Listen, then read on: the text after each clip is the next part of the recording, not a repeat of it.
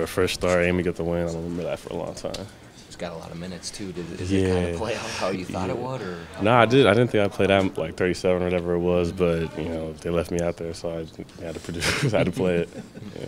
Down the stretch, you're guarding Beal, and Ryan just stuck with you the entire time. Were you expecting to come out at all at any point in time?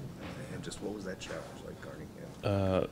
I mean, he's a good player. Obviously, it's a challenge, but you put me on early in the game, so I knew I was going to probably stick with him the rest of the game if I did a good job on him. So I think I made it tough for him when I was, on him. What does knowing that Ryan has confidence in you to keep you out there for the entire fourth quarter and overtime do for you on the field? Well, that gives me a lot of confidence. Obviously, my teammates give me confidence, but to hear that from the coach and the coaching staff, that's big for me.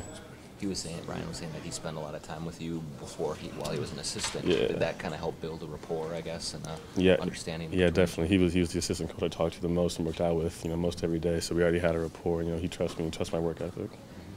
Derek was saying that when he came back up from Iowa last time, he could sense, and the rest of the team could sense that you were a different player. What maybe clicked for you coming back up here? I think it was just the experience in playing and just being around, mid-level guys back and forth, practicing here, playing down there. I think if I just clicked that last time. Were you nervous at all before the game, or just excited about this opportunity? It was a little bit mostly just excitement. To start in the NBA is that's everybody's dream. So to finally have that happen, it was big. It was huge.